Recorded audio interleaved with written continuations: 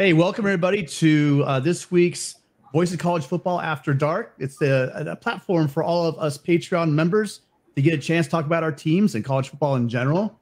We love having all of you guys out there, and it's an easy way to become part of us. All you have to do is join the Patreon, $5 a month, the best deal you're out. I don't think anyone that's joined has actually left. We have live game feeds every Saturday, and the Constant Chalk Discord is worth the $5 alone. This week, we have only us. If you notice, the parents are missing. We don't have Ben. We don't have John. So when the parents are away, the kids can play. So we got control of the house. Yes, We're going to have a lot of fun.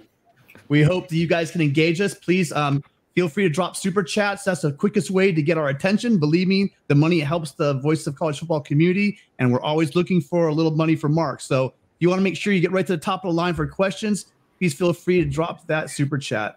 So with that, I want to introduce everyone to Tony Altimore, the greatest Trojan of them all, the most noble Trojan of them all, or is that some other guy? I can't remember. It's probably some other guy. Jordan Bowman with Clemson. We got Jackson, who's an Alabama fan.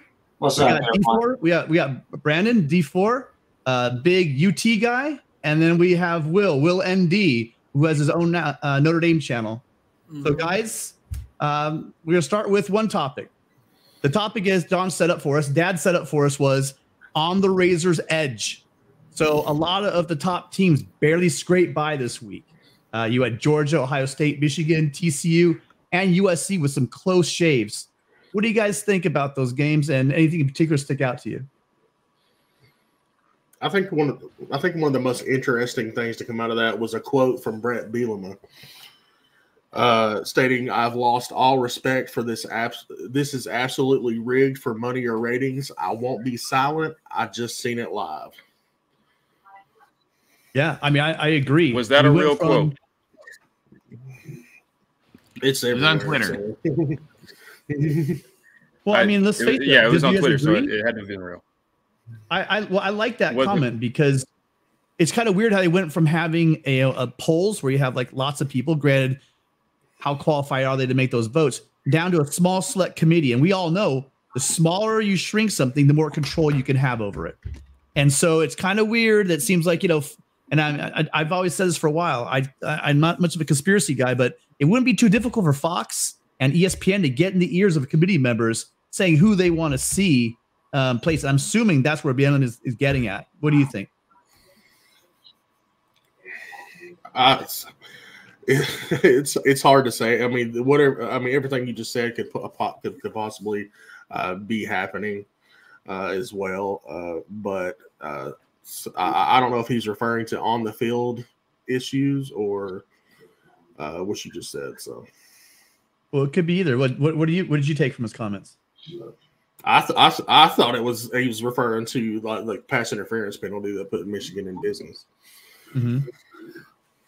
Well, that call, there was also a holding call that was holding, but it was a very interesting time, right? I think it would have been like a 4th and 1. Instead, they're looking at 3rd and 17, right? So I mean, that holding penalty, which, letter of the law, that was a holding penalty, but that was a pretty massive call at that point in the game. Mm-hmm. I agree 100%. But as far as the games go, it just shows you like everything that's happened throughout this season. Michigan in close game, Ohio State coming down to the wire, USC and UCLA having, one of their games for the ages for both programs. Georgia struggled at times this year. They struggled against Kentucky, only winning 16-6. I just think it showed you there's more parity in college football this year than there has been in the most recent years. And this makes the playoff a lot more fun, man. Like if none of these teams, if there's no one elite team, and we don't know who's going to win, it makes it a lot more fun for everyone to watch. Yeah. I mean, those games from Michigan and TCU, I tell you what, that's the stuff that champions are made of. I do hope that Blake Corum is doing okay. Yeah, absolutely. That was a really scary injury, seeing him go out like that. But yeah, to you guys' point, this has been just a wild college football season in general, and just seeing all the top 4 teams, you just kind of skate by.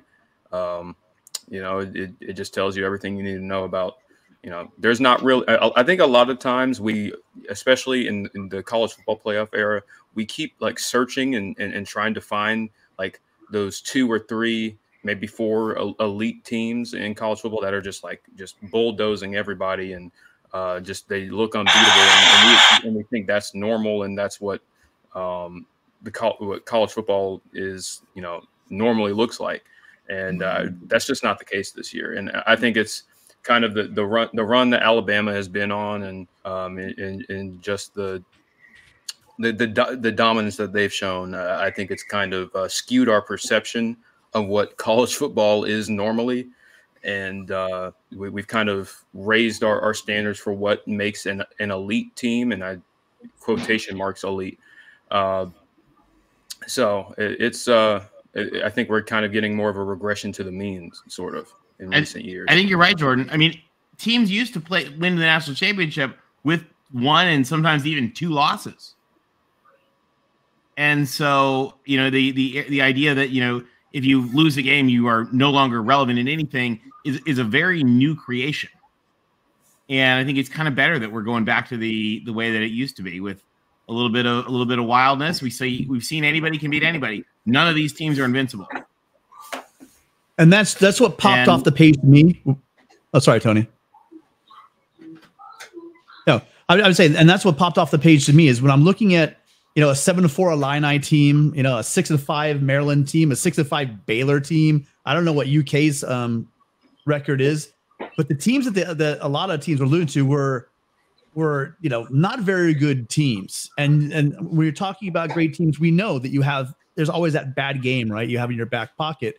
But Georgia's already had a couple bad games, where they squeaked out wins, and this is a third one. So I came into the season thinking that Georgia was nobody was going to touch them, right? But they're playing in some pretty tight games against some pretty suspect competition. But the only team that I'm going to throw at is, USC had a nail biter with UCLA, but UCLA was a pretty damn good, right? They were 9-2, no 8-2, right? 8-2 with losses to Oregon. When they did lose, they lost close games to good teams. I think they lost by 14 to Oregon. But Arizona wasn't a good loss. But what's that? I said Arizona wasn't a good loss, but other than that's not a good loss. That's a good point. But I wouldn't put UCLA in the category of Illinois, Maryland, and Baylor. I just wouldn't, unless you guys want to counter that with me. They just don't seem like very good teams, So it is interesting that these teams struggled, again, showing they're fallible. And I think maybe this year, it might be saying, maybe this year we don't have it where one team just runs away with it and destroys everyone, right? Because usually that's been the case in a lot of these playoffs, is one team just smacks everybody. And it might be interesting. We might have some upsets this year. I think 2 things happened Saturday with USC. 3 things. They beat their in-state rival. They edged ever so closer to the playoff picture, and Caleb Williams cemented himself as the #1 Heisman contender. And they locked up the ride to the conference championship game, right? Yeah. The only question is, who are they going to play, Oregon or Washington? Well, a lot of people think that Oregon State's going to give Oregon a pretty tough game in the Civil War. Yeah. And I'll tell you, as a Trojan fan, I know going to Research Stadium in any year is horrible. But what Jonathan Smith has going there in Corvallis is something special. And again, they were a quarterback away from being a true Pac-12 contender this year.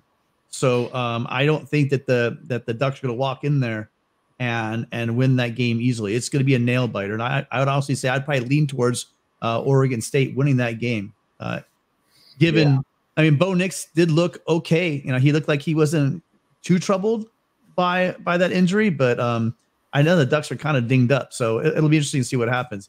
Again, the one thing that gives me question and pause is Oregon State doesn't have a quarterback. It's hard to win in any league without a quarterback, especially against a good team like Oregon. No, and Galbranson's been doing a phenomenal job. For a kid who's not on the level of the other Pac-12 quarterbacks, he's beating teams that he is not on the level of quarterback-wise. And they're leaning on that running game. Kudos to the Beavs for that. And that's it. Like, They're leading on a veteran out. offensive line. They got a veteran offensive line. Martinez is a great back. He's probably the best back most people haven't heard of. And their offensive line play with the Jonathan Smith offense has kept them in games. I'm just saying, man, I'm kind of glad. I'm really glad that JT Daniels did not. I'm glad he went away from Oregon State and over to West Virginia instead of joining them, because that would have been a tough team to beat. Anyone, any more thoughts on the close games of the week? We haven't really hit on Ohio State. Maryland, you guys want? Well, we got the anything about the Buckeyes or the Michigan struggles? Oh, they were both looking ahead to one another, no doubt. You know, we think that's what the does, or I mean, because I just it's possible, but you know, just watching those games, I don't know if they were particularly like it didn't seem like they were like not engaged or like, you know, lackadaisical. I felt like both teams were they just were in dogfights, and they played two teams that had prepared well for them. And they found and the big thing too is they found a way to win. Lincoln Riley says it, and I agree with him. He says winning is hard, and winning on the road is hard. And I mean, they went down, and Maryland was feisty. Maryland's a decent team, and Maryland played well. It reminded me of that 2018 team game a bit in the which the Buckeyes pulled out. But the Michigan-Illinois game reminded me of the Michigan-Iowa game in 2016, which they didn't pull out. So definitely a big step forward that Jim Harbaugh and his program are able to win that game, a game which they didn't win in 2016. And they might have won the CJ Short game. They might have had that game won if it wasn't before that game, because one loss could turn into two losses quick. So that was definitely huge for both of the teams coming into the game to get wins, to keep that confidence up. Yeah, and losing Corum in that game was big too. You know, you got to remember that. And they came back. They had a rough third quarter, but they did come back from behind, you know, to win that game. So that, like you said, that is a testament to things changing and that they may not have done in the past. Okay, well, if you guys are done with that, we can move on to John's next topic. So the next topic is Tennessee. What the hell happened, right? They get whacked by South Carolina. Shane Beamer, this is a great thing that he came up with. John brought this stat. He said, comes the first coach since the 70s to win 2 games in 1 year by 20 points in games they were 20-point underdogs. Yeah, here's the thing. It's interesting. I'm cutting that off because we are not doing the SEC autofellatio about South Carolina now. South Carolina is a bad team that exposed a very, very suspect defense at Tennessee. And then, very sadly, Hendon Hooker hurt his ankle or his knee and is out for the season. But yeah, I will not stomach the what I've already started to hear from people. The like, oh, maybe South Carolina should be ranked. Nonsense. Oh no, that's garbage. Yeah, that's absolute garbage. Kudos to Shane Beamer. Kudos to Shane Beamer for turning that program around. But the thing about they're not Georgia gave the blueprint to how to slow down the Tennessee offense. Some people can call it a gimmick offense, you know, whatever you want to say about it. But they showed the blueprint, keep everything in front of you, make them take the, 7-8 yard hitch routes, the screens and stuff like that. But the defense was absolutely god awful. They made Spencer Rattler look like a Heisman contender when he had eight passing touchdowns all year and had 6 in that game alone. I mean, that goes to show everything you need to know about the Tennessee defense. And that is the largest it's the most points scored ever for a non-ranked opponent against an AP top 5 team in history. That's big. And we knew Tennessee was really bad on defense. That's the one thing that's kind of bugged me this whole time. We knew they were a bad defense, but yet there's I guess because it's the SEC, if you have a tragic defense, you can be, high in the rankings, whereas you had other programs from other conferences. So they put, well, look at the defense. The defense sucks.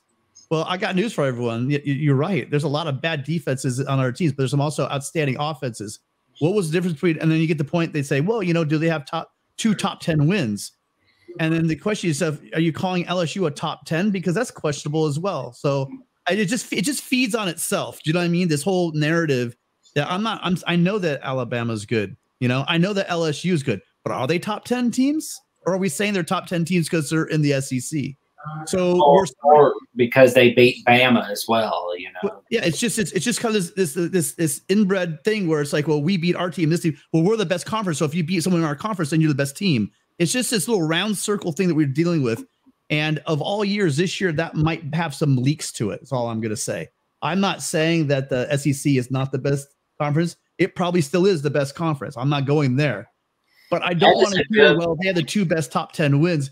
Because we don't know. I mean, I'm still questioning. I don't think LSU's a top 10 team. I just don't think they are. I don't either.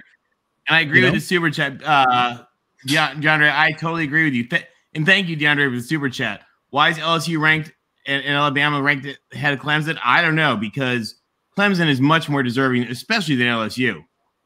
Yeah, Clemson beat FSU, who beat out. There's no better case right now for LSU. I mean, LSU is good. They should be 10, 12, 15, whatever, but they're not.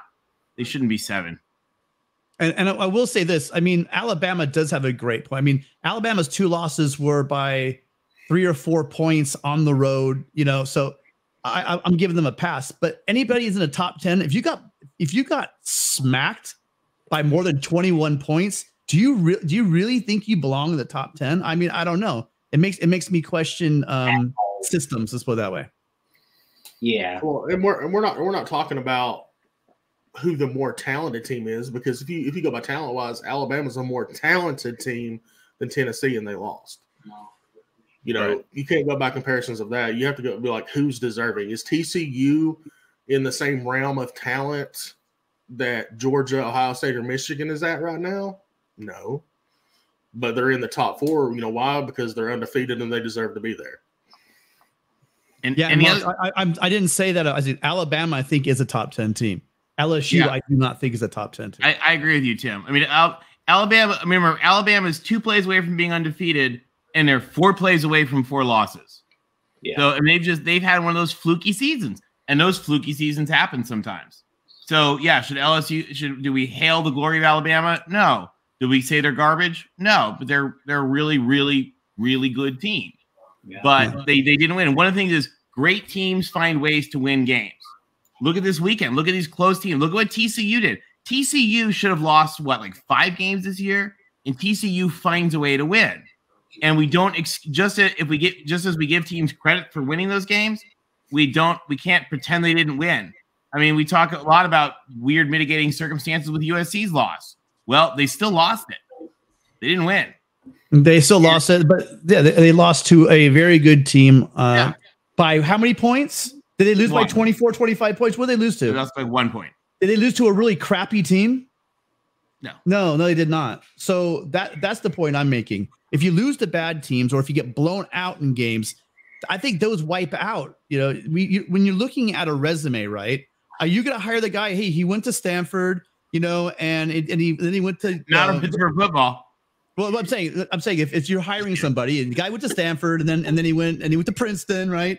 And then all of a sudden he worked at these great firms. Oh, but he shot his wife in the face. You know what I mean? Are you going to hire that guy? So yes, he's got some wins on his, but he's got a big L, doesn't he? He's got a really big L. Do we overlook the big L? I don't think we would.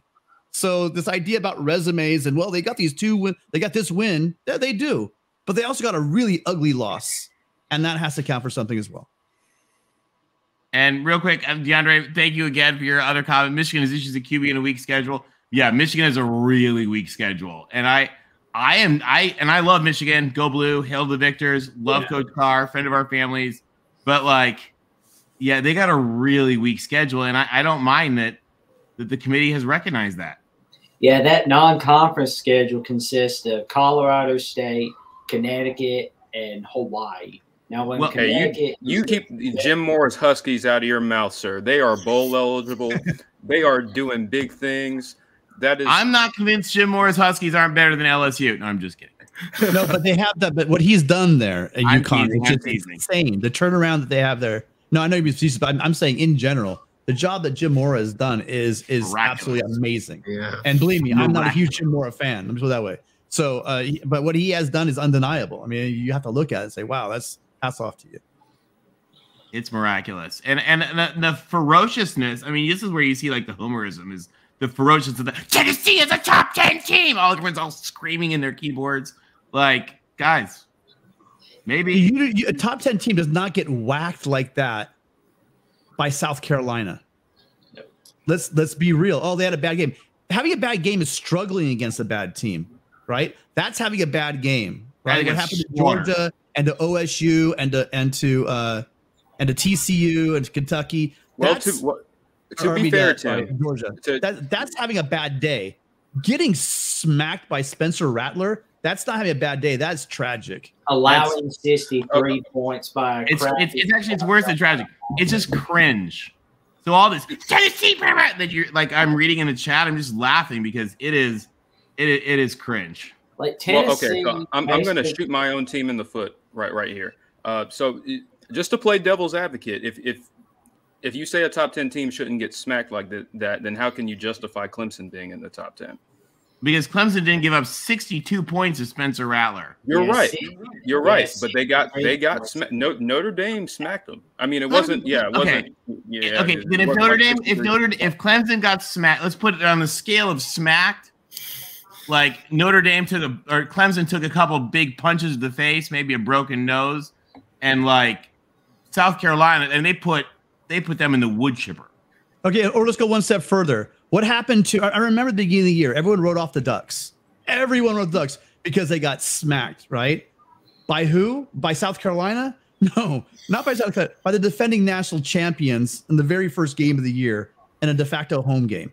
I'm guilty of that. And then everyone said, with that loss, there's no way they belong anywhere in the argument. Am I wrong? Am I making that up? No, I'm not. So then they fell out of the rankings with that loss. They dropped Oregon out of the rankings with that loss to the national champions. And Tennessee went down, what, 4? Yeah, it was pathetic. It's just absolutely absurd. So you can't do it both ways, right? I agree. I don't think, a loss like that from Oregon, it does set them in a whole different category, regardless if it's the first game of the year or not, right? There's a lot of reasons why Oregon got smacked. They probably wouldn't get hit that hard right now in week 12. But this is week 12. And that South Carolina team is horrible. So anyone that sits there and wants to talk about maybe they're a team that has a good offense and absolutely zero defense, because no one should be giving up 63 points to South Carolina. No one's even come close to that. Vanderbilt shouldn't do that. Teams even can't do that.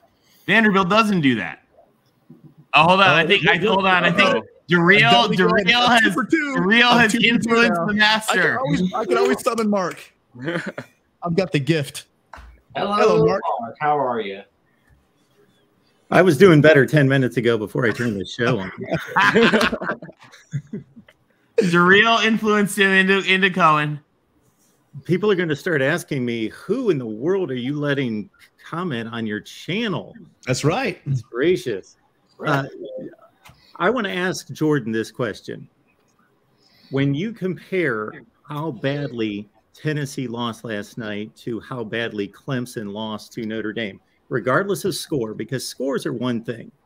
I think we all have watched enough football to know there are scores, and then there is watching the football game and understanding how long a team that eventually was blown out by 25 points got to the point where they were blown out by that type of score. So at some point in the third quarter, both Clemson and Tennessee were blown out by South Carolina and by Notre Dame. So it wasn't just because it was 63-38 or whatever the final score was, doesn't mean it was any worse than 35-14. That 35-14 game was a 28-0 game. That 63-38 game was a 35-24 game that was later an 11-point game that was still competitive deep into the third quarter. Was it that competitive, do you think? No, Clemson. I would say that Tennessee was more competitive with South Carolina than Clemson was against Notre Dame, but it was at least it was comparable. What? Okay. Is there like a magnitude though to like the nuclear radiation left by that game though? That's the thing. I thought that Clemson was pretty well dominated by Notre Dame, and Will was there. I'll defer to him as the master. but this game felt like just a much uglier loss. It's also Notre Dame so much later, and I also disagree that just because a team gets blown out 1 game out of 12 eliminates them from the top 10 in the nation. We would have to go through every top 10 from the beginning of college football history and rewrite and chuck teams that were really good. Deion Sanders' Florida State team lost to Miami 31-0 the first game of the season. They were a great team. They finished in the top 3 in the country. Oh, chuck them. They got blown out. I could give you 100 examples. But did they get blown out by a pretty lousy South Carolina team? Top 10 teams that got blown out at some point in the season. They should be penalized. Of course, they need to be penalized for it. And also dropping teams, it all depends on what everybody else is doing. It's not in a vacuum. Yeah, well, that's what I was looking at, Mark. I'm looking at, didn't they lose to Florida like the week before 38-6? They did. Well, South Carolina is a really bad. You're starting to use the transitive property. Right. That's you. Yeah, South Carolina. South Carolina is objectively a pretty bad team. You told me that's how we do all of this. I didn't think you agreed with that. Well, I went in Rome. Property. What I'm saying is basically, let's say Tennessee was a legit number 5 team before the South Carolina game. If we're just going to take that game in a vacuum, I would say absolutely penalize them, drop them considerably. But it obviously depends on what everybody else is doing too.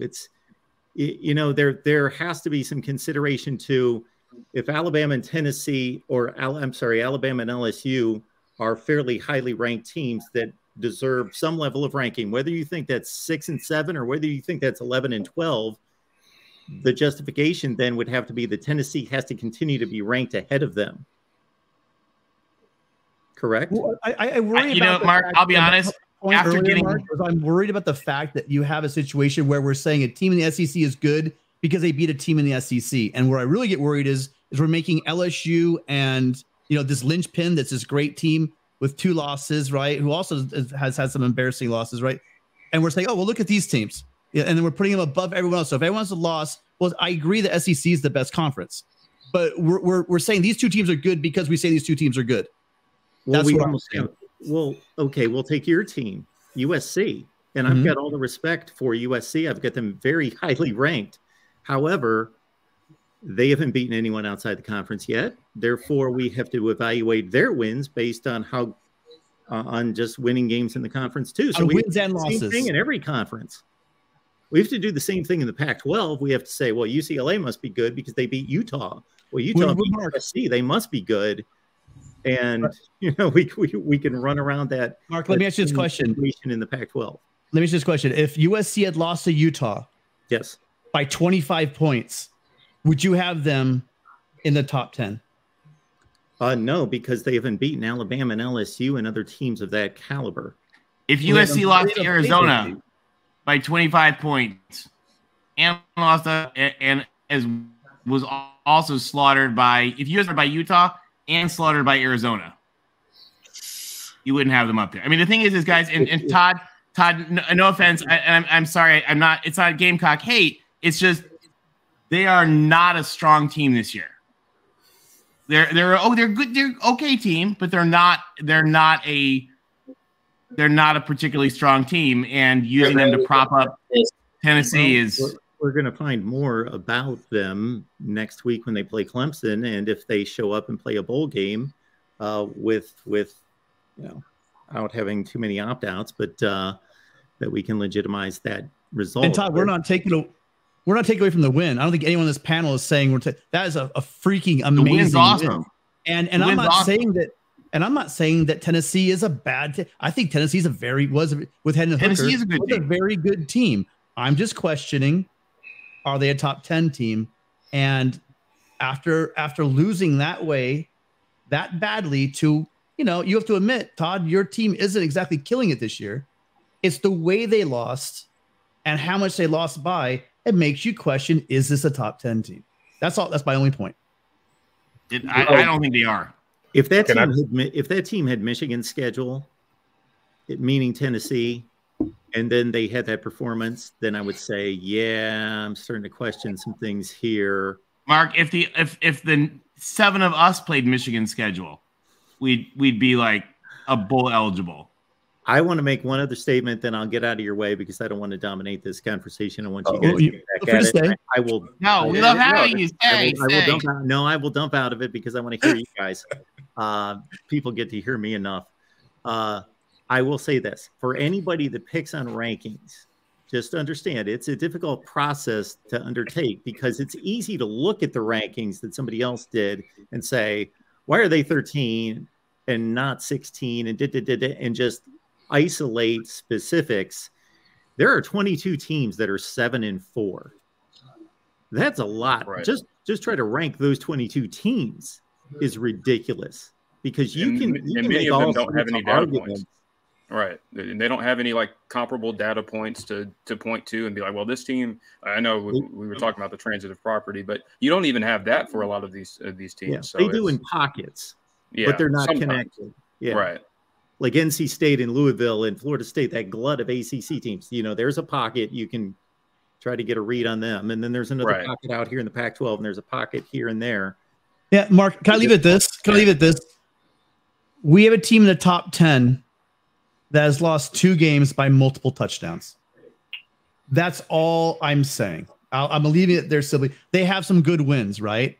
I think Alabama is a great team. I think they are a really good team. I think they've lost 2 tough games on the road last minute, as you pointed out. That's the good Alabama team.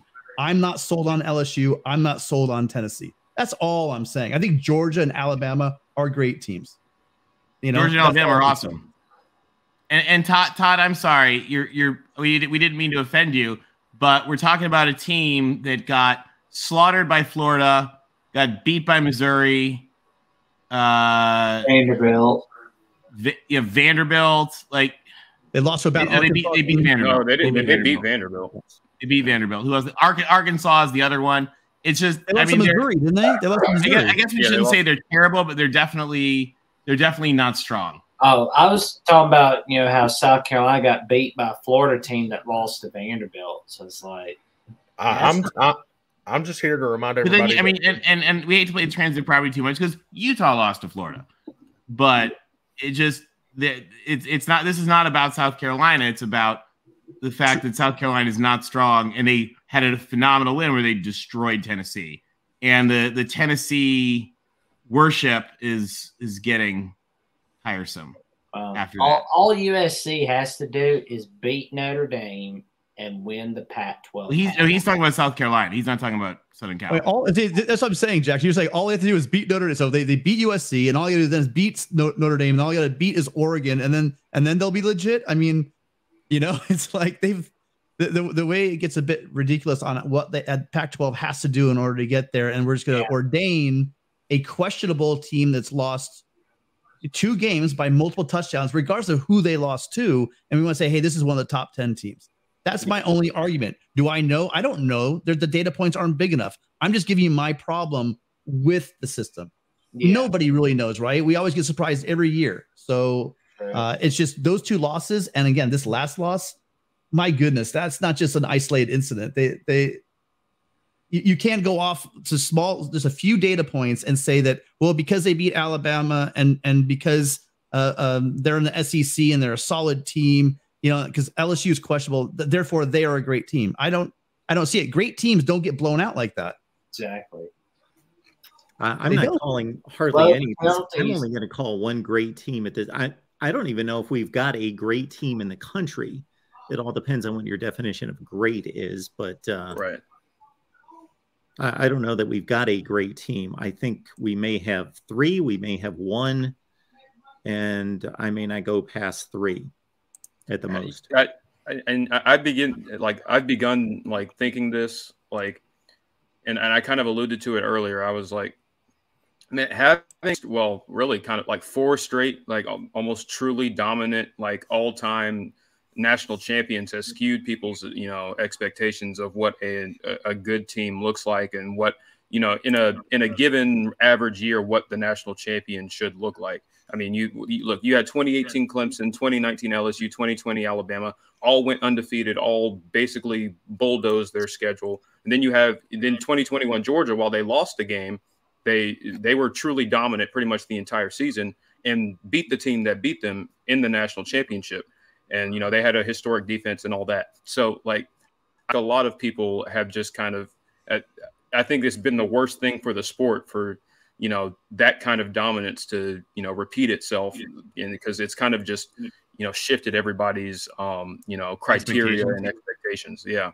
So, I mean, we could have we need to kind of bring down our expectations of what elite or great is, because, you don't get a 2019 LSU every year. That's not what the national championship looks like in a given year. So or 2004 USC. Well, I was talking about in recent years. I'm not just talking about the greatest teams of all time in general. I'm just talking about in recent years in the college football playoff era, where you had 3 straight undefeated national champions, and then a fourth that was that. I mean, it wasn't undefeated, but was like dominant outside of one game. So it's kind of changed everybody's and kind of recalibrated everybody's mindset on how we evaluate teams and how we evaluate what elite truly is. Oh, one more thing that I forgot to note is that Tennessee is now the second team to start number 1 in the college football rankings and not make it to the playoffs. Anybody remember that first team? Mississippi State. Yeah. 2014. Yep. None of the 4 teams made it from the initial rankings, right? Wasn't it Mississippi State, Ole Miss, Auburn, and Oregon? No, Oregon made it. Right? No, Texas A&M wasn't in there, I believe. Okay, it was those 3 and somebody else. Yeah. Yeah, A&M had that little magical Florida State, but then quit in October for some reason. Probably Florida State. This would be the first time a number 3 made it, right? Because usually whoever's number 3 has never made it to the playoff. Who started as number 3? Because Georgia started number 3 in the playoff poll, and they're probably going to make it, unless if they lose to Georgia Tech in the SEC championship game. Yeah, here it is. Mississippi State, Florida State, Auburn, and Ole Miss were the top 4 in the first ever rankings of the CFP. And out of those 3, they didn't make it. Only one, that was Florida State that year. Before we move on, can I just remind everybody that Notre Dame lost to Marshall and Stanford? Thank you. Marshall. I'm sorry, D4, I didn't hear you. Can you just repeat that again? They lost to Marshall and Stanford this year. I hope we get a Texas Notre Dame bowl game. Please. Either Texas or LSU if we can't get in a New Year's Six bowl. D4, I forget. Is that the team that is 1-16 or whatever in their last 17 Pac-12 games? Yes. Okay, I just wasn't sure. That was the same Stanford or a different one. Gosh, I wanted you guys to lose to Kansas so bad, and you'd be here, man. Gosh darn it, Kansas. Why can't you play that? Yeah, Kansas, full shame. Yeah, we wanted Lance Leipold to win that one again. But we'll get to it later on. But I suspect that he's distracted by something else. Well, hang out for 1 second, Mark, because there's a third point. We got way off the rails. John, I know you're out there. Sorry, John. John does a great job for setting the agenda. Unfortunately, he left the children in charge, so we've kind of gone off the rails. But he has a pretty good point here. He's talking about the benefits of playing cupcakes in Week 11 versus real opponents. This is something that I've heard that some conferences do. They'll before their big rivalry game, they'll tee up the little sisters of the poor. So I have my views on it, but I'd love to, Mark, if you can go first. Do you have any thoughts on this strategy and how it's helpful? Well, it's a smart strategy. They just shouldn't be allowed to do it, but they can do whatever they want because they're allowed to do whatever they want. So I'm guessing they do it for a few different reasons. One would be that they are preparing their teams for the postseason.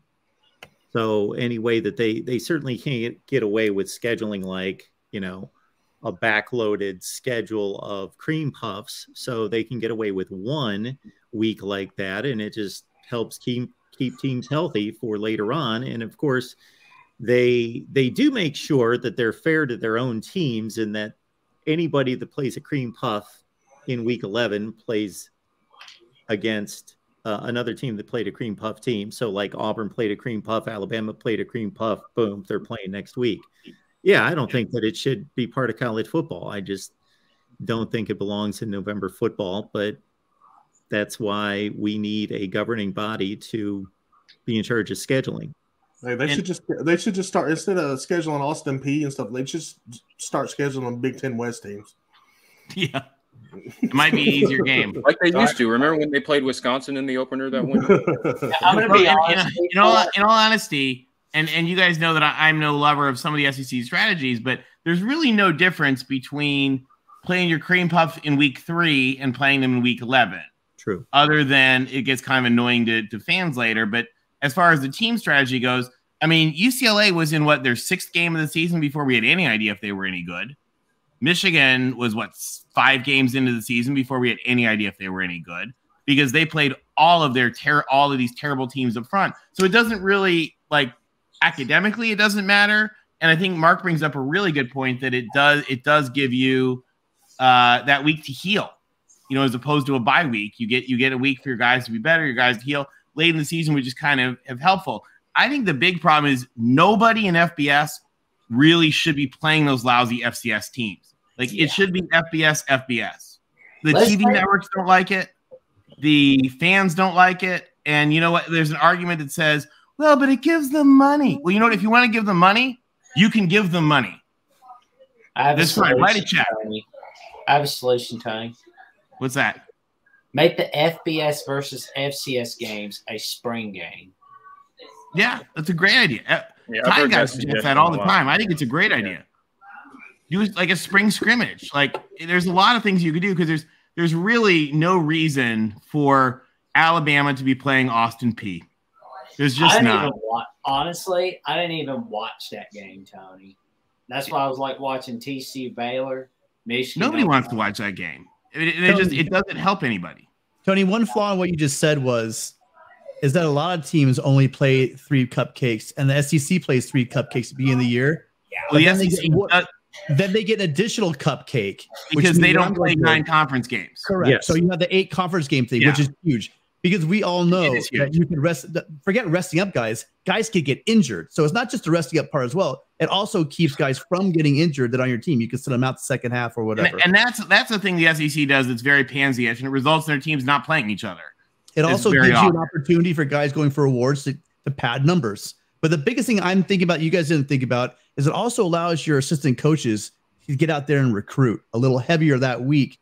Leading up to the early signing day, you have a little bit of a jump and more time to get in the ear of those guys. Where other guys are game planning for a conference game, you've got that extra week to do some extra recruiting because you got Austin P coming up. I'm sure you have to go over that 3rd or 4th play again to make sure they're not going to do that. They're not even doing any of that. So there are huge advantages. I do think one thing that they do need to get set straight is, okay, conferences, are we playing 8 or are we playing 9? And that's what should be. That's the first thing. And that would sort all this out. So I will credit some teams in the SEC Eastern Division and some teams in the ACC, like Jordan's Clemson Tigers, that have the opportunity to play 2 cream puffs, whether they're 2 FCS teams or an FCS and a really low group of 5 team like an Alabama typically does, because to Tony's point, in a sense, it's no different than, it's just it's distributed in the schedule differently. It's played later in the season, but because those 2 conferences, the ACC and the SEC, play 8 conference games, they have an additional open spot to play another lousy opponent that they're going to trample, except for teams like Georgia and Clemson. They go ahead and schedule an extra Power 5 game. So Clemson's always playing South Carolina, and then they'll add a Notre Dame or somebody else at Georgia a few years ago on the schedule. And so Kentucky's the one exception to that. Sorry, derail. You don't schedule anybody else besides Louisville, and that's the only decent opponent that you ever schedule non-conference, and you should be scheduling somebody else. Brett made a point. Every conference should play nine games. SEC, yes. Big Ten, yes. ACC, yes. Pac-12, no. I think everybody should. Why? Why not? Well, they have forever. They played 9 games since the 70s. Yeah. Well, I mean, Pac-12 needs to do another thing, switch to 8 games. Why? Why would that be? That way you can have more room to have a tougher non-conference game and a better strength of schedule. That way, if you beat, your tough non-con opponents and your good conference opponents, then you win. Jackson, hold on. We have 6 teams in the top 25. Why do we need more? Might help. It'll help you. I don't know that I agree. Yeah, I mean, they played 9. They played 9 games. So in fact, one of their things, which was very much part of the conference's tradition, is that they had 10 teams and they played a round robin of 9 games. Yeah, they've always played 9 games. But since we've gone to conference championship games, the money grab. If you had a 10 team 9 conference game round robin, we know who the champion is. Unfortunately, they've gone away from that. Yeah. Well, I mean, once the Big 12 gets to 12 teams, just switch back over to 8. Well, the majority of teams in the Pac-12 do play one very significant opponent, and the Oregon States and Washington States of the world typically don't schedule anyone and maybe play a Houston or a Boise State, but the rest of the conference is playing Notre Dame, is playing Minnesota like Colorado did this year, is playing Georgia, is playing Michigan State. Yes, Michigan State and Wisconsin and Utah or Florida. So, Yeah. Yeah, I don't think that's an issue. I think the Pac-12 goes out and schedules, non-conference pretty, they pretty aggressively. Almost at our own detriment. Some of these Ohio State games that people go after when they probably shouldn't be. And they also do a thing, which is that they will take on the schools like Boise and Fresno, who are good enough to beat you. Oh yeah. Which, one of the things that I give the SEC, some of the SEC schools credit for is I actually think this is kind of smart, right? Like, no school in the SEC would schedule somebody that is like local to them, whose players feel rejected by them, and who they have nothing to win by. Memphis? I was thinking more like Alabama. Nick Saban talks about he's not going to play Troy or Stanford. Okay, because he's like he said was I don't at least UAB. Yeah, like Alabama versus UAB. UAB might beat them sometime, not often, but sometime, and there'd be nothing to win from that. Yeah. I was actually at the 2 of the Michigan State Central Michigan games in the 90s when Central Michigan won them both. And I don't know if you guys remember, it was Mark probably remembers. It was stunning. And it was the same thing. There was nothing for Michigan State to gain, and they just looked terrible. But, oh, here we go. LSU will play A1 USC LSU 2024 Kickoff Classic in Las Vegas. James Wade. I'll have to be fight on for that game. I'll painfully have to be fight on for sure. Well, but see, that's what he's not wrong. LSU has lined up some pretty nice non-conference. They Clemson, UCLA on that same non-con docket. Yeah, LSU went to Arizona State because LSU and Georgia both used to play very, very weak non-conference schedules, and kudos to LSU and Georgia, who for the last decade have just been on a warpath of going around the country and playing all kinds of teams. And I always remember Tennessee also being that team. I mean, they come out and play UCLA. Yep. Oregon. They played Tennessee used to play Notre Dame a lot. Yeah. So there are exceptions. Yeah. Brady Quinn scared them off. Go back to the 90s to find when the SEC would travel. Yeah, Tennessee went to Oregon about 15 years ago. They went to Notre Dame back in the 90s.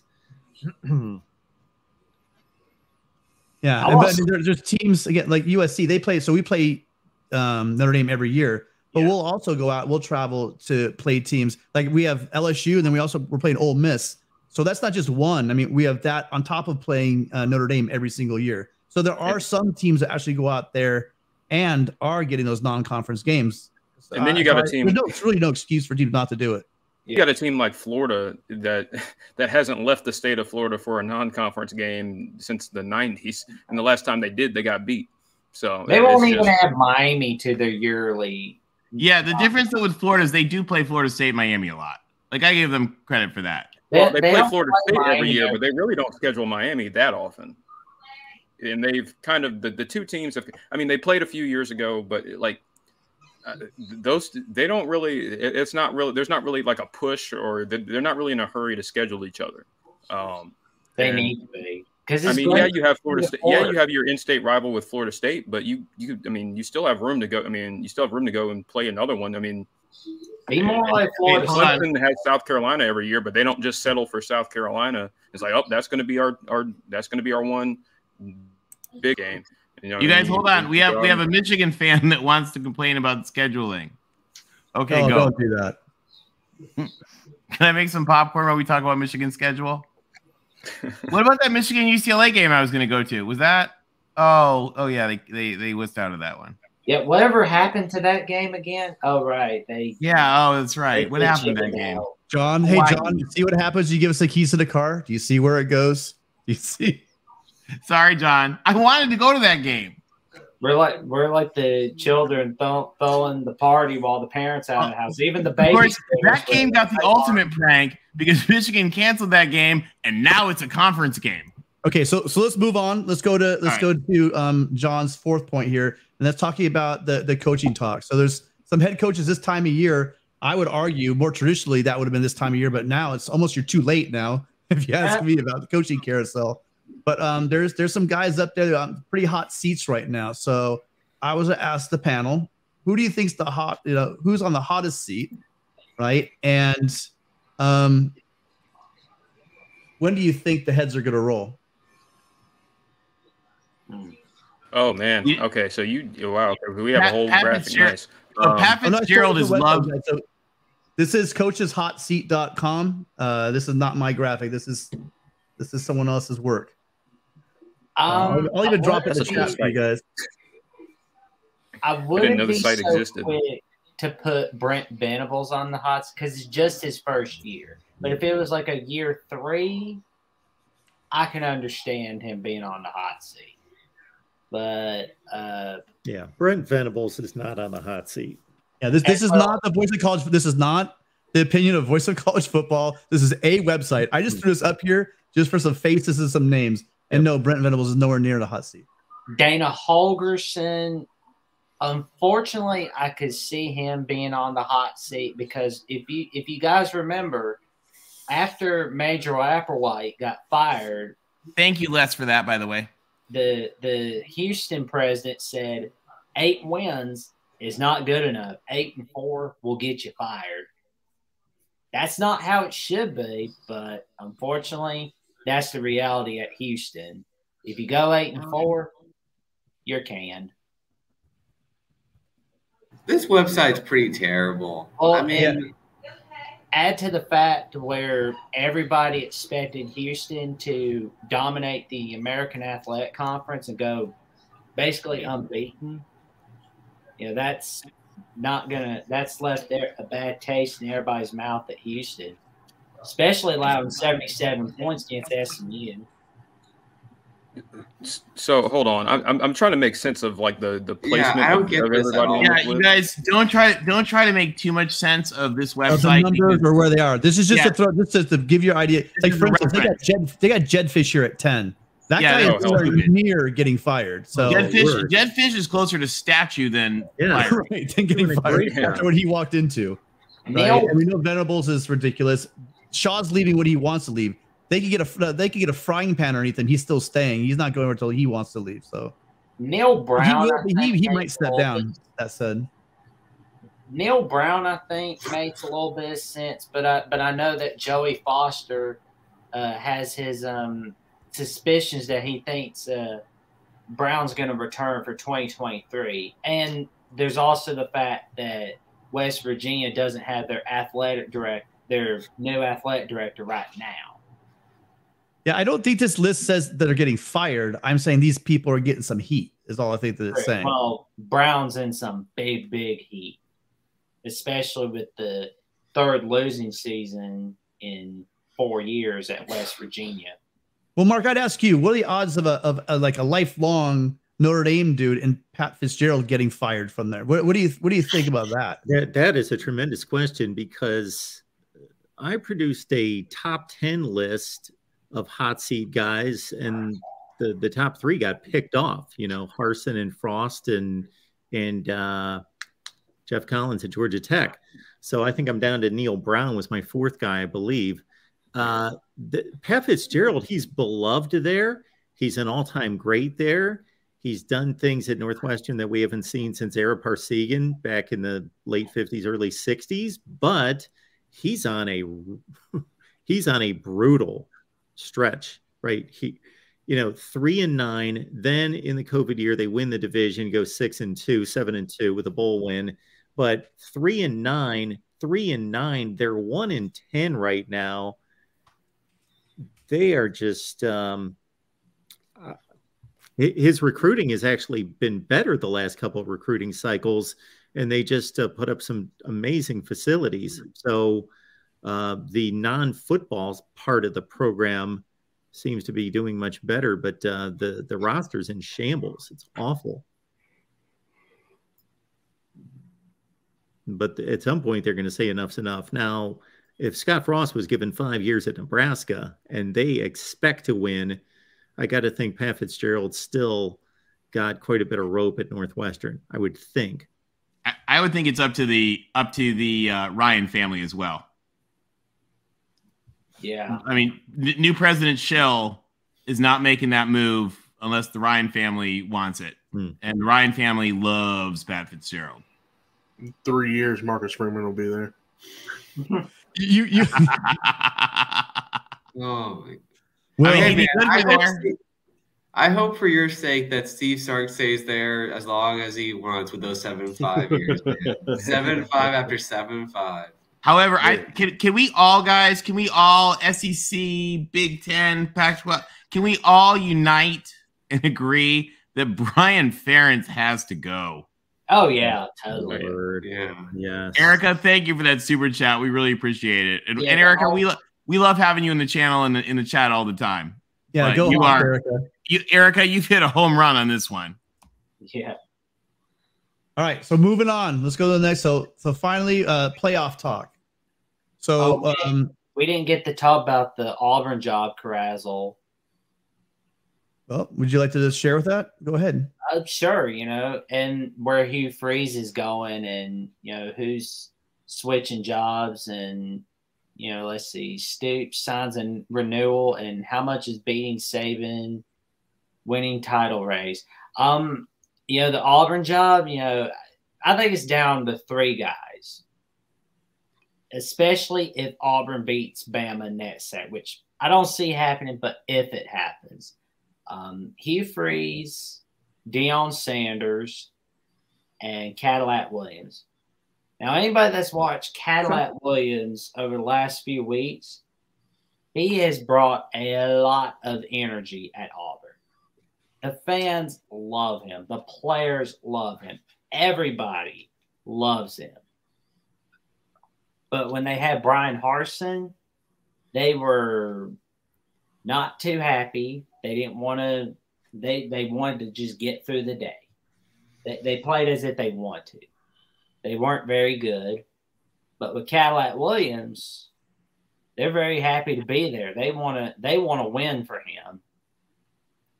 And if Auburn does the impossible and upset Bama in Tuscaloosa for the first time since 2010, the Cam Newton year, does that automatically make Cadillac Williams a finalist? Why or why not? I think sometimes interim coaches receive the same type of hype from fan bases as backup quarterbacks. I'm not saying that Cadillac Williams will not be a great head coach someday, and maybe that day is tomorrow and beyond, the ensuing years here at Auburn. But just because he brings a lot of hype, I think people are looking for, they were looking to get rid of Brian Harsin. They're looking for a new beginning. They're looking for hope. They're looking for change. And he represents all those things, but that doesn't mean he's able to handle a top 15 program in the country. And also he's a legend there. So people automatically love him. That doesn't mean he's a great head coach. True. I agree with that, Mark. And where is Hugh Freeze going? Because like yesterday, they lost to Virginia Tech 23-22. Is Hugh Freeze distracted? Is he going to go to Auburn, West Virginia? Is he going to go anywhere like Nebraska, Wisconsin? I don't see him going to any important flagship or public institution or values-based institution that given his off-field behavior, particularly his harassment of students involved in sexual assault litigation against the university, it would be very, very, very surprising, I think, to see a institution that values like its own students, quite honestly, and whose risk management teams and endowment risk teams and litigation teams would sign off on that. And I know that that's going to inspire people in the chat to go, rah, rah, rah, rah. But like, in all honesty, guys, like he is a huge risk to your school as far as litigation goes. And I don't think that an athletic director wants to put themselves on the line to hire that. But I guess we'll see. I was going to say, Tony, I mean, we are talking about college football and not. I mean, a school like Auburn might, but a school like West Virginia, for example, is not. A school like West Virginia, which is run by a legendary character of college football, of the sporting and academia world, President Gee from Ohio State previously, is not putting West Virginia's name on the line to hire Hugh Freeze. And I mean, Bobby Petrino is pretty similar, you know, as far as like the quality, the commitment and ethics of the institution. Most of these are outstanding, amazing institutions led by really awesome academic leaders. And they're just not going to put their own litigation risk on that to engage that guy and hire that guy to run their team. And a lot of them also, like, these schools are really big on leadership development, and they don't believe that somebody like that is teaching the leadership skills that they want for their team. They believe that Hugh Freeze exhibits terrible leadership of his program, even if he wins games, and they don't want that for their team. But I mean, Bobby Petrino is the same way, and it's why those guys don't have bigger jobs. And now you can all hate me, but I'm trying to like get you guys to understand why. It does make a lot of sense, but I know John's looking at his agenda and knowing we're going off it again, so we're going back to the agenda. And the last one we have on the agenda is the playoff talk, polls and lists. We won't find out the playoff until Tuesday, but I wanted to show you guys the best list that there is, right? Without that, and that's not this thing. It's Mark Rogers' top 10. So another pretender. We're not going to look at that. We've got the man himself here. And so I thought we're going to look at a real list and go through this list. So we've already discussed Tennessee. We're taking Tennessee up. We're not doing Tennessee. That they're completely off the topic. But I would like to ask everybody. Well, can I ask you this, Mark? On this list, which was the one you were most unsure about? Which one on your top 10 gave you like a little bit of pause on where you were going to place them? Clemson, USC. I went back and forth on that. USC has a much better loss than Clemson by far. USC has the best win between the two teams in just defeating UCLA. However, Clemson's got a stack of credible wins. So I begrudgingly kept them in front of USC. And Mark, that didn't bother me because the thing that you do with your ranking that like the AP voters don't do by and large is that you relook at it. Like they have two huge games ahead. And those will probably add if they win them. If they win them, it's an if, who knows? We'll see. Those would add to their win teams, which would push their resume up above. I mean, Clemson got boat raced by Notre Dame. So if USC beats Notre Dame, in your rankings, there's pretty much no way that USC would stay behind Clemson, was there? Yeah. You don't claim your spot, and then you keep your spot just if you keep winning, even if there's a team behind you that just had three incredible wins. Yeah, like in the AP. This is why we like Mark's ranking, and this is why, guys, anybody who watches Mark's ranking show, don't be upset, because the thing about Mark's ranking is that it can change. Unlike the AP, where they put that like thing and they try to pour concrete around it and make up excuses as to why not to move them.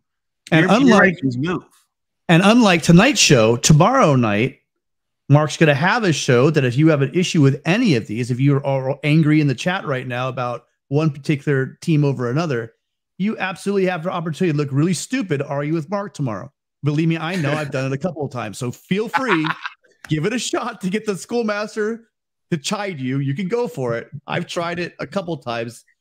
Didn't work out, but I really suggest all of you, if you have an issue, instead of being a keyboard warrior and being all tough guy in the comments, why don't you man up and call Mark and explain to him why you disagree with his rank. Oh, hey, Mike, who's asking who's angry? Just look in the comments. Oh my word! The comments are so fun. Mark, I love the comments. Every week, I just go and scan them. I don't even like reply to any of them. I just to see the people that and the people that just don't understand the ranking and don't understand the criteria, and they sometimes they don't even have the sound on. They just scroll to see the list and then they just go in the comments. I know they do, and just type paragraphs of attacking Mark and Mark not actually saying anything meaningful.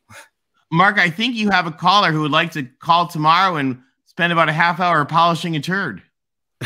Well, I think we can all agree that there are pockets. Take a shot at who that might be.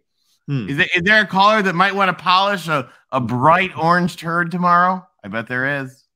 Oh Lord. We're just kidding. We love you.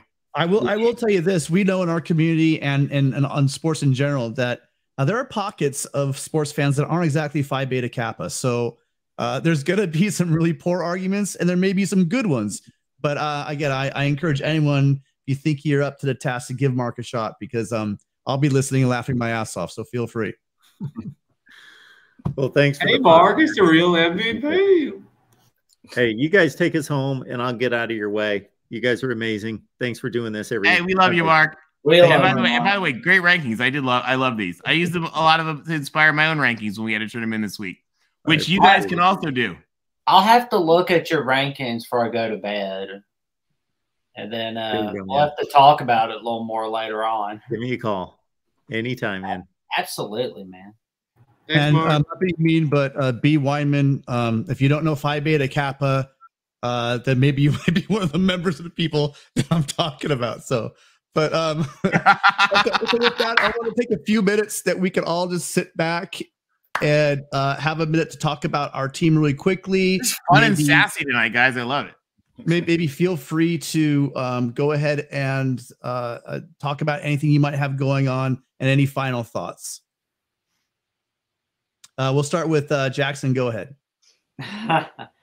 Me? Well, I just wish Alabama not played the cupcake games week before rivalry week. But, if you got to play against Austin Peay, make that game a spring game. And if you want to find me on Twitter, Instagram, and on YouTube. You won't regret it. Awesome, Jackson. Thanks so much for being here. Appreciate it. Oh, I appreciate it. Thank you for having me on. Okay. Brandon? Yes, sir. You can find me at D4 Sports, like it is on the screen there. I produce content, college football content as well. I cover a few teams here and there. I've been slacking off a little bit.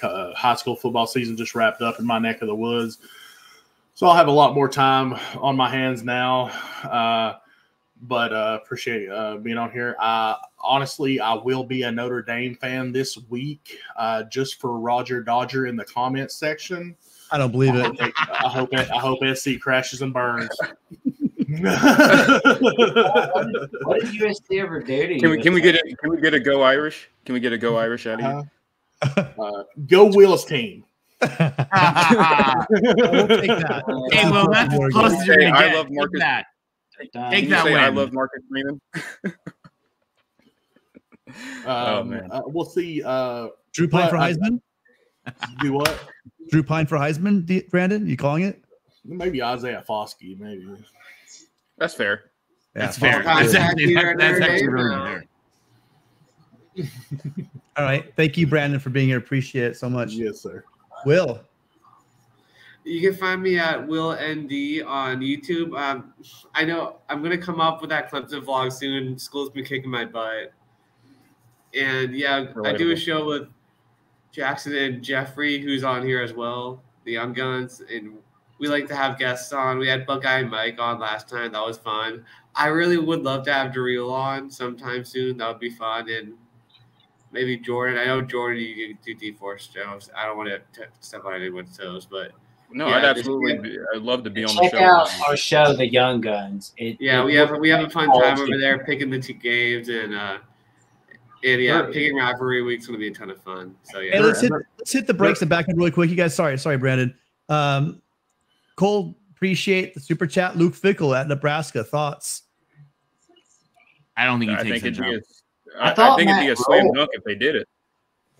He's a Midwest guy. That's a Midwest job, but I think he's waiting for sorry, plug your ears, Buckeyes. Ryan Day leaving, going to NFL, because he would love that job. I'm not sure if that's still he's the hot list guy that he used to be, but I think he's a great coach. He'd be a great fit anywhere. Yeah, I don't know how likely it is it happens, but I don't have any insider knowledge about, and I haven't really kept up with that search, so I don't know who they're actually like interviewing and talking to. But man, I mean, from an outsider view, I think that would be a fantastic hire for Nebraska. I'd like it a lot.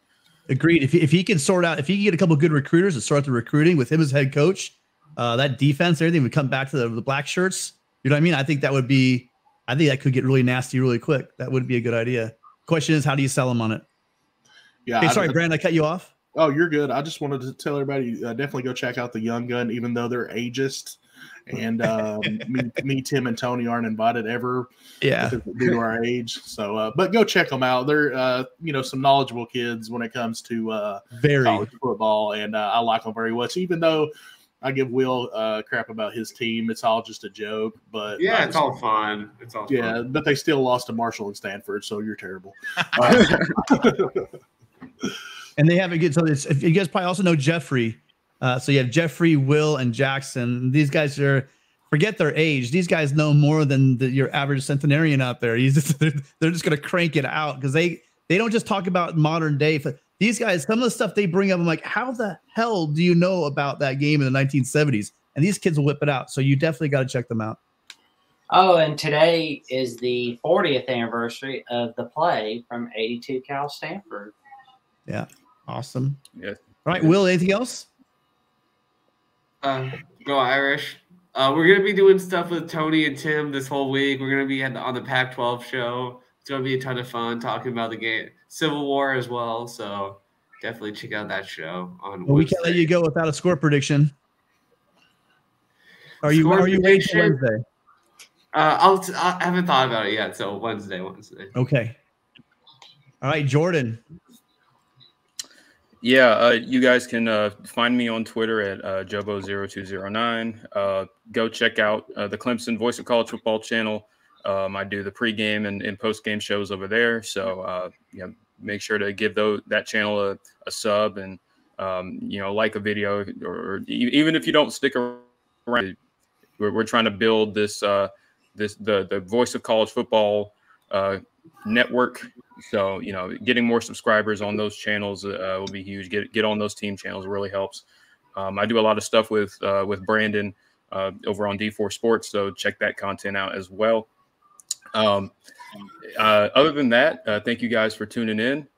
For me, it's Gamecock Hate Week, so the Gamecock slander will be just supported. Very, very. It's going to be a blast. I know we had a couple. I know we have one game. Yeah, Todd, I think he's a Gamecock fan. I can't wait, sir. We are not Tennessee. That's all I'm going to say. Yeah, all year I've been Team DJ. You know that all year long. I think he's had some ups and downs, but I think he's putting it together. And I think you guys are going to show out. I mean, all in all, DJ's. I mean, if you look at his stats, I mean, he's played fine. It's just, he's very capable of traveling on you, and that's just kind of what you hope doesn't happen. But yep, this is my favorite week of the year. Always. I don't care how good Clemson is. I don't care how bad South Carolina is, or vice versa. if you've spent any time in the state of South Carolina, this game means something every year, no matter who's good or who's bad. So this is I love rivalry week. I love the trash talk. I love just watching the game. So I'm really excited for this weekend in general. They're coming for you. They're coming for you, Jordan. They're coming for you, man. Hey, listen, by the way, so how about you? Let's I want your complete unbiased and objective, because I know you will, opinion of what's the score going to be in that game before that chicken gets you. I hope that's not a Gamecock. You're going to make me give a score. Okay.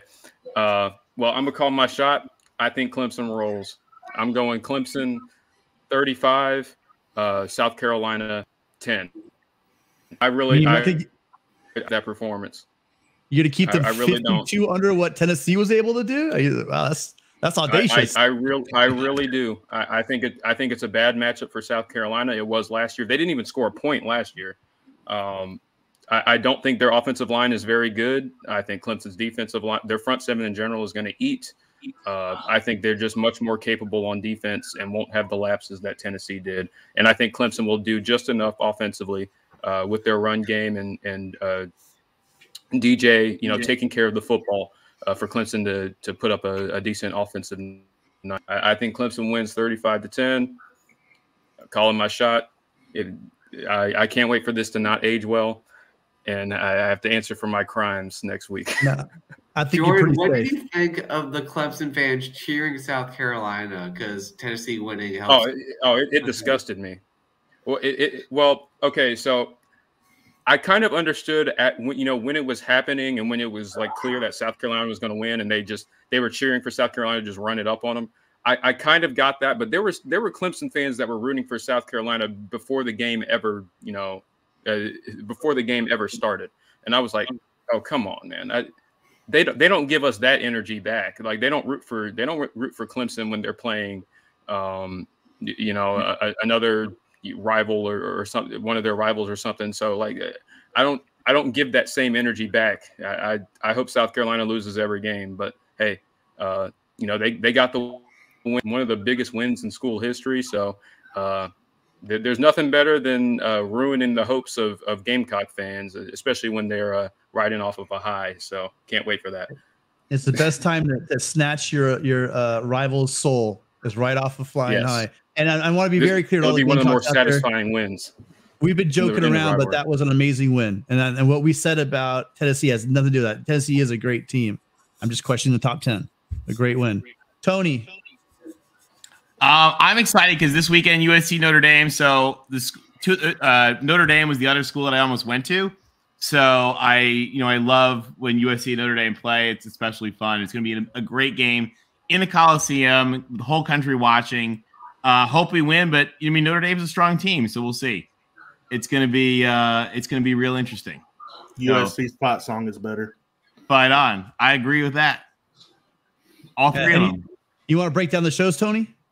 Yeah, so we've got this week a couple of cool things. We've got the Pac-12 chat show is going to be Wednesday night at 10:30. We're going to have a bunch of really cool stuff for that, including the reveal of almost all the rest of the special craft beers that LBC has found for all of the teams that had big wins this week. So you're going to get to see USC's beer, and it is a good one. So craft beer fans, definitely check out the Pac-12 chat show. Will's going to be with us as well to help preview the Notre Dame game and help fill in for TBM, who is with the alpacas in Patagonia right now. Some of you probably don't even know where that is, which is fine. Most of us don't. No, it's a really fun trip for him. But he's unfortunately not going to be with us. And then on Saturday night, right after the USC Notre Dame game, this is going to be really fun. We're doing a joint post-game show here on this channel, live on both the Notre Dame and USC channels, joint USC Notre Dame show. So that'll be a lot of fun. They call this game the Glamour Game, and there's a great book about it called The Glamour Game. So it's going to be hopefully be all it has lived up to through history. I definitely have to get you and my dad together because you're both Trojans. You're both from Michigan. You both decide between USC and Notre Dame and chose correctly. And you both have MBAs. So that would be a heck of a conversation. So, I like it. I'm glad. Again, thank you guys. He's awesome already. Next week we'll be back to normal. John and Ben will be back. I assume they will be. It's gonna be a great week next week with all the rivalry games. It's the best week in football that there is. Really excited. Thank you all for being here. Sorry if we didn't get to your questions, but remember the best way to get those questions is through Super Chat. Feel free to give Super Chats next week to John. Mark always appreciates it. Also, remember the Patreon. What are you guys doing? It's $5 a month. You get Discord. We chat all the time. We have game. You watch right now. We'd have a live game going on usually, and we're all talking about. We get 10 people in there at a time. So feel free again to join Mark's Patreon page. $5 a month, and we appreciate all of you. $5 you ever spent. To my knowledge, I haven't known anybody that actually got the $5 Patreon and has left. And I've been there months and months and months. And once you're in, you are hooked. So appreciate all of you guys stopping by, taking time out of your Sunday to say hi to us. Remember, everything will go back to normal. Our parents will be home next Sunday. So we'll go back to normal, probably a little more A-team if you want to see it. And we'll see you all next week. Later, y'all.